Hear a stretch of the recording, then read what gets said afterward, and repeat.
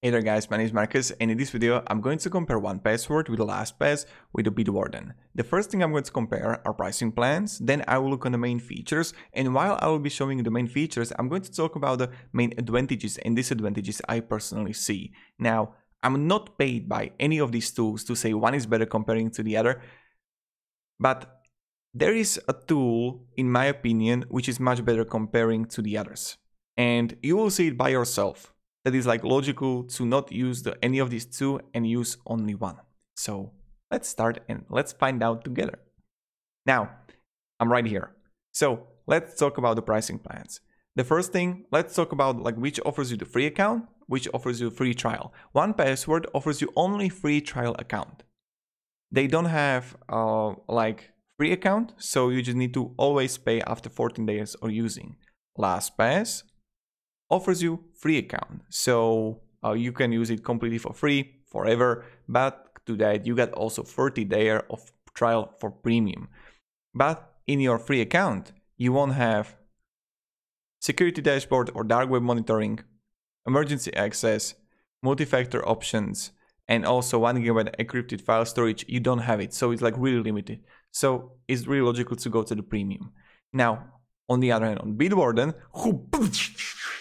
you got free forever, my friends. Unlimited vault items, password, secured password generator, self-host option, 2-factor here, right here. Really great. And look, listen to this. Even in business plan, you can go with 2 people and have it completely for free. It's like, god damn, really great, right?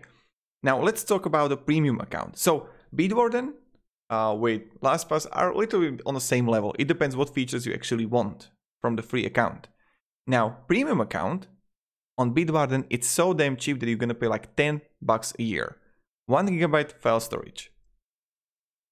And you get everything. Bitwarden TOTP, premium features, cloud host, priority support. Also, the Bitwarden is open host, so you can actually from the GitHub just see deep into it, right? Comparing to the Lastpass, you got $290, that's like $350 a month, and that's about, I don't know, you need to pay it yearly, so there's like 40 bucks, okay? And 1Password, $3, also billed annually, and you're gonna have 36 bucks. So that's like, Bitwarden is completely dominating here. And family organization, also same. It's just winning. And like you can see it by yourself. And do you know what is happening? Because Bitwarden chose completely different strategy comparing to the others. Let me explain. Bitwarden went away, so I'm going to give you really great password manager.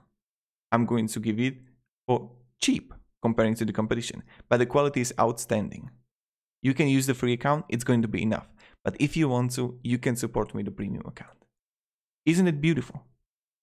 So this is something that is like really fascinating to me, and I like this strategy that for the past few years, companies were abusing the pricing plans and they were much more expensive. For example, there is like one password manager which costed like €10 for a year. Now it costs €70. So it's like, no, lifetime costed like €10 and pass, and now it costs €70. What the hell, you know? So yeah, I mean, Bitwarden is completely dominating the pricing plan. There is no talking about it that you like, oh, there needs to be some catch. No, okay, there is one thing. 1Password got the secret key thing. Is that 1Password emergency kit that you like print it out with a secret key that you can use. You can just use it if you lost something. You got a master password that you write here, and you just like add it to a shelf or somewhere, right? So, okay, 1Password got a point here. But let's go further and let's see by ourselves how it feels to actually use 1Password, Lastpass, or Bitwarden. So, when you would come here to the 1Password, 1Password is pretty. It's easy to use, it's simple. You got a watchtower here, compromised websites, reused passwords, weak passwords. Let me move myself here. Unsecured websites, 2-factor. And like using it, you just click plus here. You just add login or secure note, credit card. You have multiple options that you can do. Wireless router. When I'm going to click login, I just add a title, username, password, and website address. Really simple, like I have it here. Facebook, right? I'll just need to cancel this. Facebook. And then when it would come here, you get like the wallets here that you can share with the families. So if I would have with family, 1Password is perfect choice. Now LastPass is a pure trash. And I know that someone can say, oh my God, you are biased. No, I'm not. Like, just feel what I feel. See what I see. When you would come here, you got all items, right? You got password, notes, address, payment cards, bank accounts. Right now, it's just much better to use 1Password from just how it feels from the user experience and user interface. You click plus here, you click password, right? Then you get like more items here, but it's hidden for some reason. Password, and you just add your URL, name, folder, and it's not that pretty comparing to 1Password. It's not lean. It's not smooth is the right word. This is the right way, it's from Mandalorian TV show, but yeah. So name, username, site, password. Then I click here and I can simply launch it if I want to, and I can test it out. And let's talk about the Bitwarden. What I really like is the Bitwarden application that you can have for PC or notebook, or you can simply use it from right here. So I get to see all items here. I can simply check my logins. If I want to, I can add item and really play around it. Now, on the app that I really like is that you can click login here. You can simply click plus here, name, username, password, and URL, and you're good to go. Then identity, card, secure node. Really simple, effective. But 1Password is actually winning here, that how many things you have at option.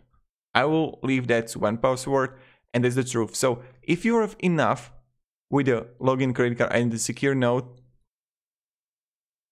or you want to like add something else, Bitwarden is alright. But if you want to have like, I don't know, with membership with outdoor license, with a passport, reward program, server, I mean, 1Password is much better. LastPass, I just don't like it. Like, let's just see this.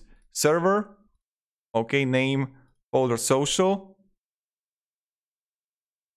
You can add attachment, okay, server, bank account, credit card, and save, edit, and it's just like, why? What is happening? I don't understand it. So whatever, like I just don't understand how to use LastPass, and I was learning like hours in it, how to actually play around it. And I don't know if I'm doing something wrong, but who knows? Okay, 1Password is just prettier comparing to LastPass. But Bitwarden, from the simplicity standpoint, is a top notch. And let's talk about the extensions now. This is where the fun begins. So first, Bitwarden got 5 stars, is a top notch thing from the how it feels, how you can use it. There are not any bugs. So it's easy to use. Also on mobile, it's simple too. Let's talk about LastPass extension. When you would come here, okay, again, good stars, 4.5. Plenty of people happy, but the UX UI standpoint, in my opinion, is a trash. I wouldn't use it only because of this. And when we go to the 1Password extension, they got the worst reviews because sometimes it's buggy. So I used it for like a while, 1Password, to test it out, like, okay, it is really buggy, or people are like paid or whatever, and it is. So sometimes you need to like delete the extension and add the extension, and then you can actually use it. So you need to remove login, and then like it's bugging out for some reason. And now let me show you how beautiful Bitwarden feels. And I don't know if you're jumping from the LastPass or if you're going from the others, but Bitwarden, when I would go here, I'm going to print it out. Look at this. You have options. So I have a login here, and what can I do is to simply, I can copy the username, then I can copy the password and just add it, or I can simply click here and click on this, and it will automatically add it here to my name. LastPass, okay, you know what I'm going to do? I'm going to remove the extension for Bitwarden. I'm going to add LastPass so you can see. I'm going to move my camera like here, so you can actually see how ugly it is. Lately, when I was doing a tutorial between 1Password versus something, I'm not going to use 1Password because it was bugging out and I had to cut it from different video. It was really bad. So 1Password was bugging out when I tried to use it, and I'm afraid to use it again because I like how we got a good flow together, you know, guys? So Lastpass, and I'm going to log in here. Just give me a second. And look at this. No, this is not the password, this is it. And here we go. Okay, so we got it. Open my wallet, I can see the Facebook here, and I'm going to restart the Facebook, and look at this. So we got like this button here, and it's like, okay, but it's cool, it's fine, but it's not that pretty as 1Password or Bitwarden. And that's just my opinion. And 1Password was bugging out with the extension, so I'm not going to show you because it's like bugging out. And this is pretty much it. So if you watch this whole, I'm really thankful. To summarize this whole video, go with the Bitwarden and you're not going to make a mistake. And I'm not paid by 1Password or Bitwarden to say these things. I'm really not. But it's like much better, much cheaper, much quality, and you get like open source so people can work together on it. And the community there is just amazing. But 1Password got more things that you can actually use, you know? And yep, thank you very much. Have a great day, guys, and goodbye. See ya.